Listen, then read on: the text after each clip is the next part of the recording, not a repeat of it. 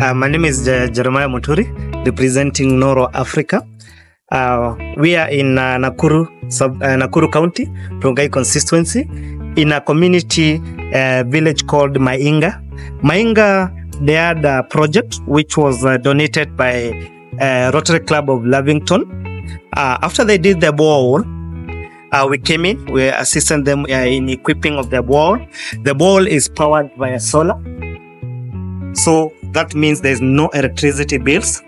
After that, the water is pumped to a 10,000 liters tank.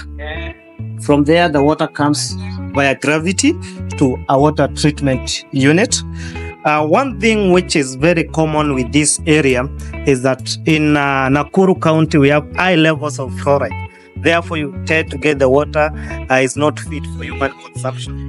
So what we have done, we have also installed a reverse osmosis unit, which will be purified, which will be purifying the water to ensure that the community is getting clean water. The RO unit itself is also solar powered. So that means the community will not have any current bills. What the community need to do is just to ensure the systems are operating okay. Here we have also a water kiosk, whereby we have two different taps for the raw water and for the clean, purified drinking water, whereby now the communities can continue enjoying clean water. This will ensure they have good health. Women are not going to be trekking just to get the water in the river.